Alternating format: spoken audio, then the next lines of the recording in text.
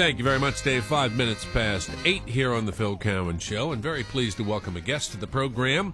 Welcoming back Dr. Derek Green of the Project 21 Leadership Network. It's been a while, but always a pleasure to have him on. Derek, how are you? I'm doing well. How are you? I'm doing well. Thanks very much. I know one of the things we wanted to talk about today was you had written recently about next week's Martin Luther King Jr. holiday, that it feels as though, more than ever, and tell me if you think I'm crazy, that it feels to me like it isn't unique this year because of all the Trump hatred out there. The day is kind of being hijacked by folks who want to protest Donald J. Trump, but it kind of feels to me, Derek, am I crazy to think it's kind of been headed that way for a while, that the MLK holiday, rather than honoring the legacy of Dr. King, has kind of just become this sort of catch-all excuse for political protest? You're spot on with that observation. I've been thinking about this for quite some time, that, as every year passes and the further away we get from Reverend King and the Civil Rights Movement and what they were able to accomplish, the less significance that day has. And I think that what has happened is that with getting further away from that date, you lose kind of the sense, the importance of the day, both, regardless of what side of the political spectrum you fall on, you kind of lose that significance. But what has happened is that people who are center-left have used that day to advocate policies that I think stood against what Reverend King stood for. And in the process, like you mentioned, they have co-opted that day and use it as an umbrella or as a shield, more specifically, to deflect what they're trying to do. And I think that, if we're going to maintain the day's importance of what the country was able to accomplish, I think that we need to start fighting back against that political co-optation going forward. Well, and it also strikes me, and it's interesting to have this discussion with you. Your doctorate is in divinity, is it not? Theology and ministry, yes. That's what I thought. It also seems to me we tend to forget, many of us, that he wasn't just Dr. Martin Luther King Jr. He was the Reverend Dr. Martin Luther King Jr. And right. The farther we get from his passing, Derek, it seems to me the farther we get away from his Christian message. Oh, no question about it. I mean, Reverend King was an ordained minister long before he received his Ph.D. And I think another thing that people tend to forget, with the constant referencing of his doctorate, is that the civil rights movement and the centrality of his message was Christian character, Christian love, Christian nonviolence in the face of physical violence and social and economic oppression. I think one of the things that has also happened is that people start to attribute the successes of the civil rights movement to this Gandhian-inspired nonviolence. And though he used the Gandhian method of social resistance, that Christian nonviolence was central to that message. And so they de-Christianized, his public ministry. And I think that has, it's been a detriment to us all as a culture, to be quite honest. Well, and it was an interesting point made by one of my listeners, Jeff, here a week or two ago, regarding race and Christianity. In that the point Jeff was trying to make was the left is so bound up in identity politics, and there is no place. At least this was Jeff's opinion. I'd be curious to get your take on this, where race is less important, or should be at least, than in the church, where the only metric ought to be, do you believe or do you not? I think Jeff's observation is spot on. I mean, I think when you get down to the Christian message, you see that the Christian message is transracial, meaning it supersedes any type of racial barriers that we may set up for ourselves. It's also transnational, right? You read the Bible, particularly in Revelations, we see that the end times church is going to be populated and consisting of people from all races and all nations. And so when we get into the church, we should start focusing or refocusing on the message of loving thy neighbor. When we get the commandment to love our neighbor, we're not commanded to love our neighbor if he or she shares the same racial composition as us.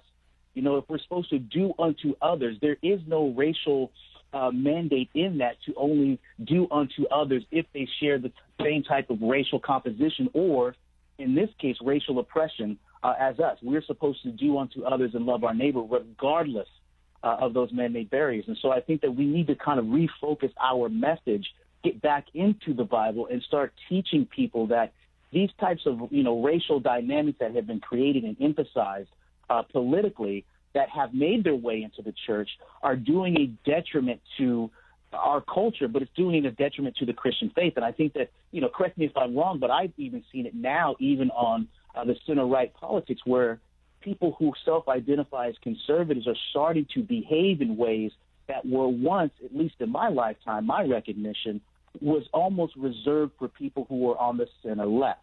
And so I don't want to have people who are self-identified Christians and, you know, conservatives. Actually, let's not even, you know, descend into politics. If you're a self-identified Christian, these types of barriers and these types of behaviors, we shouldn't be engaging in them, you know, and I think that we need to, again, refocus our message on what Jesus taught in the message that extends from Genesis to Revelation. Well, and by extension through Dr. King and his teachings. If we can get back to the political for a moment, though, I know one of the things that you express some puzzlement about is the fact that people want to use this day as a day to protest tax cuts, which doesn't seem to make a lot of sense, or to protest the economic policies of this administration, because, Derek, they seem to be benefiting the African-American community. No question about it. No question about it. It's just really it's shocking, but not surprising that they would use the day again to politically co-opt it to protest, you know, legislation that has been put in place to strengthen the economy. Again, we're looking at black unemployment being at a 45-year low. In the last several months, black unemployment has reached 17-year lows 2 separate times. Teen unemployment has reached a 17-year low as well. Now we're getting tax cuts that are going to be putting more money into the pockets of more people, particularly black Americans, who are now working in greater numbers than ever before. And Nancy Pelosi and the Democrats want to go out and protest that. That seems to be counterproductive from top to bottom. And it just doesn't make much sense, one, why she would do that. But secondly, I don't think it makes much sense. I don't know why this current administration isn't touting this reality, this economic reality, particularly as it relates to black Americans, much louder, much stronger, and much more consistently than he's doing. This is a very, very good accomplishment that is happening under his administration. I agree with you wholeheartedly. I see a few mentions of it here and there, just as part of news coverage, particularly more often than not on conservative news sites. But I don't hear the administration tooting this horn, and frankly, I think they should be. Absolutely, absolutely. He made that statement when he was running for president, when he was trying to reach out to black Americans to say, what the hell do you have to lose by voting for me? And, of course, the usual suspects in the Democrat Party and the Congressional Black Caucus condemned him for that. All of a sudden now, that, you know, blacks weren't all poor. You know, until he said that, Democrats like to treat blacks as a collective group. But now, after he said that and he spoke the truth, they wanted to condemn him for saying that and try to project upon him a racism that I don't think exists. Now, under his administration, and there's a lot to complain about, you know, that's happened under President Trump, but this is not one of them. And this is what he should go out and talk about consistently. Remember when I said this? Well, now look at the fruits, you know, that my administration bears, and whether he deserves all of the credit or none of the credit. He's the president. He has the bully pulpit, so he can assume the credit. And he should be going out and saying this consistently. Look what else can happen if you support my administration. You know, and celebrate this. And it just puzzles me why he doesn't do that. Yeah, I do believe that is a messaging shortcoming of this administration, at least up until this point. Our guest is Derek Green from the Project 21 Leadership Network. Derek, can you stick around for one more segment? Absolutely. I would appreciate it. Thanks very much. Got to catch a break here. We'll have more with Derek Green right after this, 14 past 8 a.m., 1380 The Answer.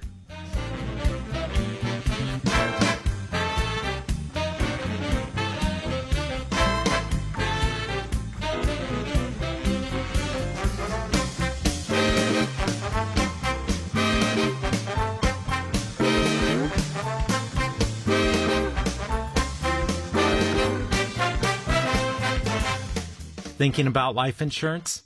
What if you could make one free phone call and learn your best price from nearly a dozen highly rated, price-competitive companies? Well, that's exactly what happens when you call SelectQuote Life. For example, George is 40. He was getting sky-high quotes from other companies because he takes meds to control his blood pressure. But when I shopped around, I found him a 10-year, $500,000 policy for under $25 a month. I'm SelectQuote agent Dan Savino. And believe me, if SelectQuote isn't shopping for your life insurance, you're probably paying too much. For a free quote, call 800-523-3771. That's 800-523-3771. 800-523-3771. Or go to SelectQuote.com. Since 1985, we shop, you save. Get full details on the example policy at SelectQuote.com/commercials. Or price could vary depending on your health, issuing company, and other factors. Not available in all states. Roseville Meat Company, fire up the grill. What's cooking, David? Hello, Coach. Like many people, I overindulge during the holidays. I'm starting a low-carb, high-protein diet, and Roseville Meats is a perfect place for those of you whose resolution is to lose some of those holiday pounds. We have 6-ounce portions of boneless, skinless chicken breast on sale at $4.99 a pound. 2 per package, 8 per bag. They can be prepared in a variety of ways, either on the grill, in the oven, or in a skillet. Try some of our 50-50 blend of ground beef and ground turkey. We mix equal parts of beef and turkey breast, grind it like regular ground beef. It makes great meatloaf tacos and any other dish where you've used ground beef. We're your modern-day old-fashioned meat market at 700 Atlantic Street in Roseville. Check out our website at rosevillemeats.com, follow us on Twitter, and like us on Facebook. It's time to get back in shape. Roseville Meat Company, fire up the grill. Your modern-day old-fashioned meat market. Fire up the grill, Coach. Fire up the grill. From the Big Mountain Heating, Air, and Solar Traffic and Info Center, Charlie Simons. Sure looking slow coming up from Elk Grove, 99 and I-5, both a bit of stop and go until you get to the 50 connector. 50 itself slow going starting at Bradshaw until you get to 99. Hey, 80 heading eastbound. We had that problem at the Greenback Lane off-ramp. Now we have a stall that is, for some reason, affecting traffic all the way up to Auburn Boulevard. Something you want to let us know about, or maybe you know about that situation. It's the Lexus of Sacramento traffic tip line, 830-3077. Oh, thank you, Max. Just popped up here. There's 2 vehicles in the number 2 lane, 1 in the number 3 lane.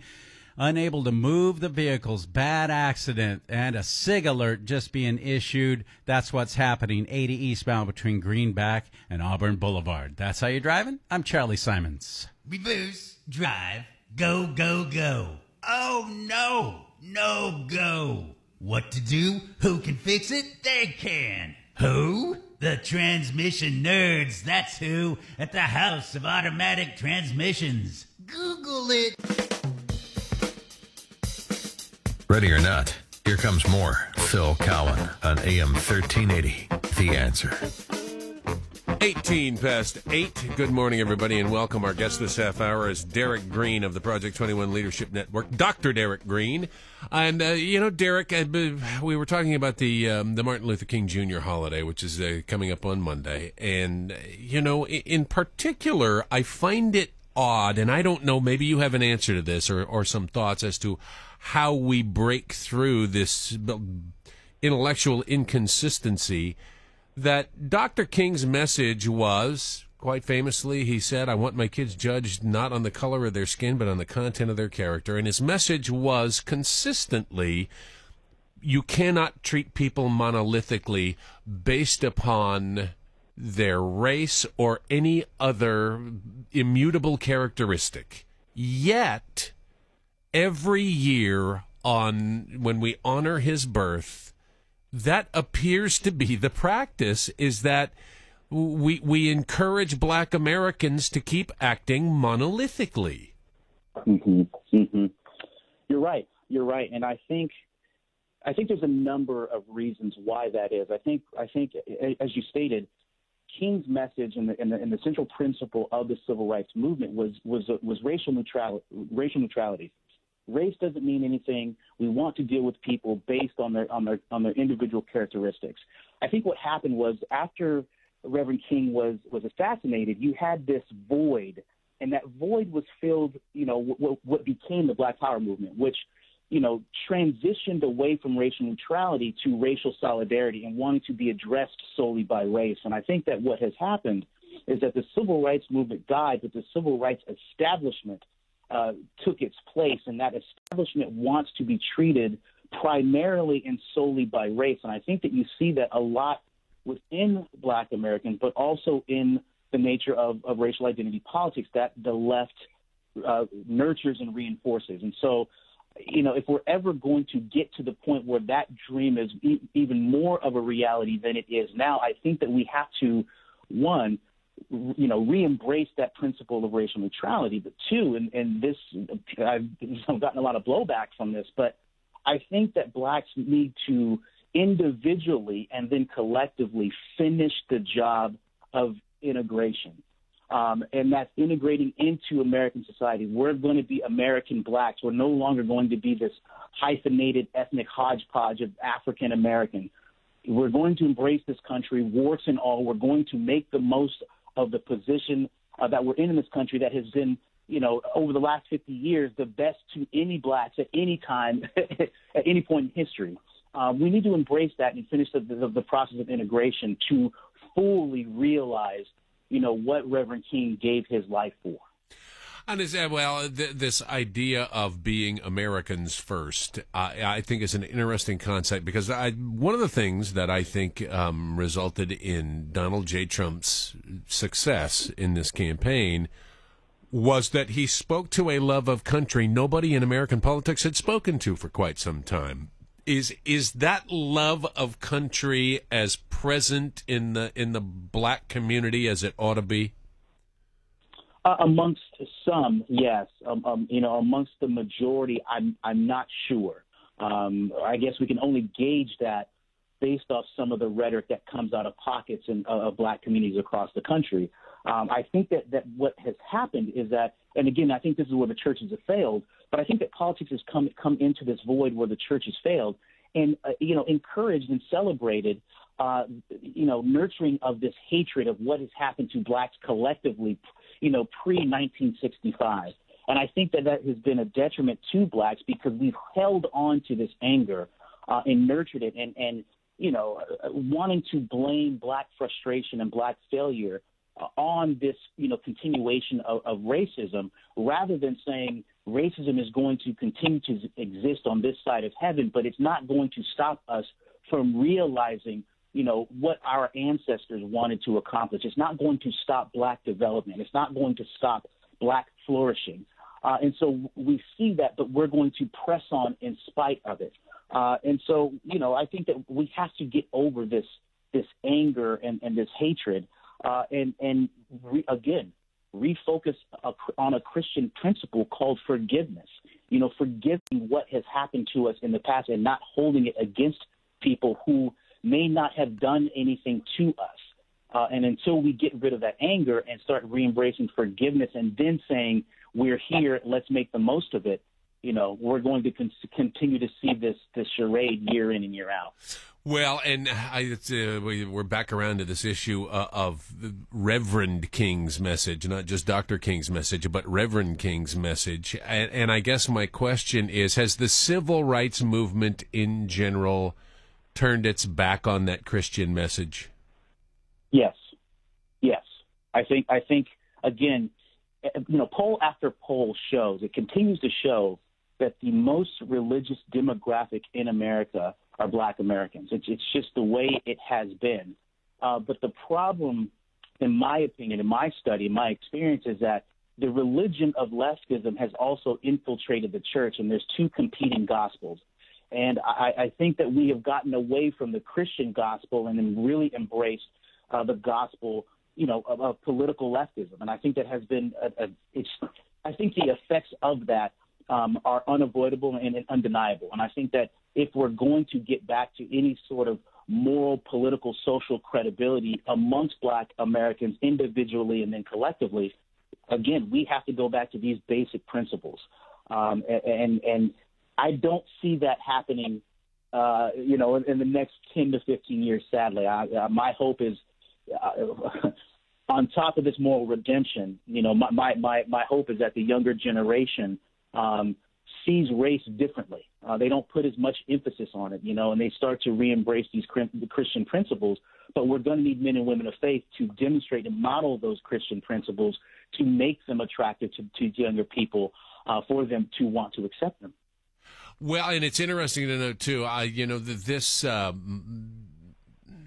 this struggle between, the Church of Leftism and the Church of Christ, it's not just in predominantly Black Christian churches, but Christianity in general, I think, is struggling with the same thing. Gosh, the Catholic Church has struggled with it for years. And in many ways, Derek, I don't see leftism as being compatible in many ways with Christianity.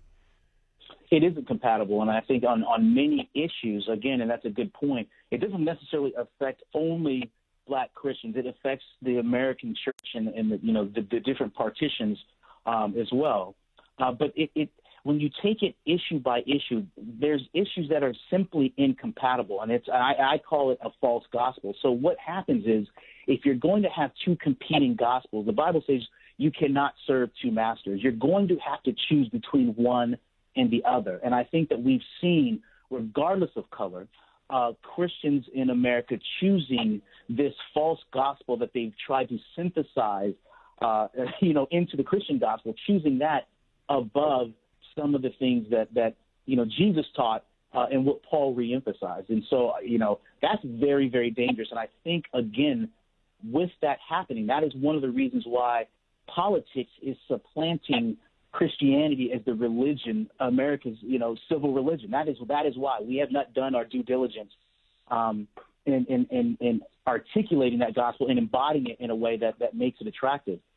So you're right. I think there may be some darker days ahead, but the pendulum, generally swings back, and so that's my hope, that it swings back sooner rather than later. But with my optimism is a very healthy dose of cynicism. Well, before I let you go, because I'm going to have to break for news here, with the Reverend King's Day of Honor coming up here, how would you hope to see Americans honor Reverend King? I would say, stop marching. The marches have passed. I would say that if we're going to honor Reverend King, let's first go back to the gospel that he preached. He was a sinful man, but yet and still the gospel that he preached was central to everything that he did in his public ministry. So let's go back to the basics first. Second, let's re-embrace the principle of racial neutrality. Yes, evils have been done to us individually and collectively. We can't do much about what has happened in the past, but we can sure control our fate going forward. So let's re-embrace racial neutrality, finish the process of the task of integration, and be American Blacks. Go and honor him in this way, not co-opting it and inverting what he gave his life for, to bring our culture and our society further apart, divided, seemingly irreparably along racial lines. That's what I would say. All right, Derek Green, always a pleasure. Good to hear from you, young man. Thank you, sir. Thank you. Have a good weekend. All right, you do the same. Thanks a lot.